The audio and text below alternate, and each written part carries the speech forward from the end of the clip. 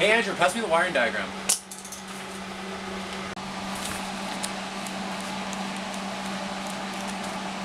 What is this shit?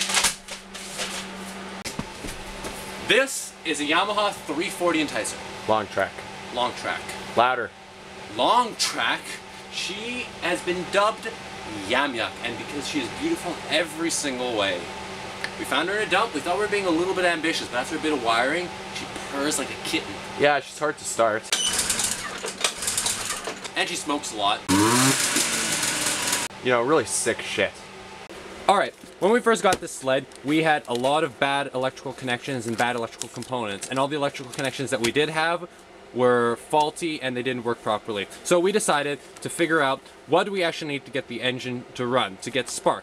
So we went to our big old stack of wires coming out from our engine, and we found which one was the one that charged. So we stick a voltmeter into this wire and then stick it to ground, and then that would determine which wire has to charge out of it. Once we determine the charge wire coming out of it, we find this corresponding CDI wire, which in this case was brown. We connect those two up. Then we go to the coil, and we find what color wire the coil has, and we connect those two, connecting the CDI. And those are the only two wires we need to connect through the coil, CDI, and the magneto. Then the one from the coil, we need to ground it. So we ground it to the snowmobile, and if all connections are proper, we should get spark to our spark plug. So all we need, power coming from magneto, power coming from CDI, ground the coil, sparks.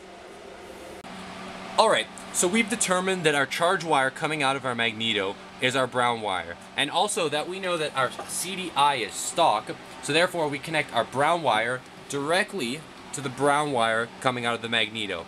Once the electricity goes to the CDI, it has to have an output. So an output is our orange wire that we found from our coil. Because we know our coil stock, we know our CDI stock. So we took those and we directly connected it via a red wire. Both are used red wire to try to avoid confusion.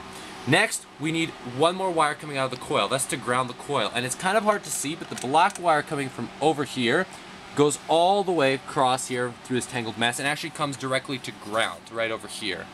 So now we've got electricity coming from the magneto to sum it all, electricity coming from the magneto to the CDI, from the CDI to the coil, and then the coil is grounded. And then if everything is proper and everything's good, you should get spark.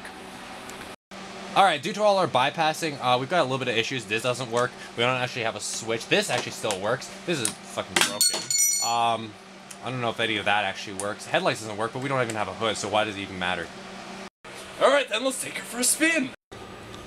Alright, looks like we got about, what do you think, Andrew, for snow? Half a centimeter? Yeah, half a centimeter or so. Yeah, usually we get more about this time, but we'll have to make do with what we have. Alright, ready to go?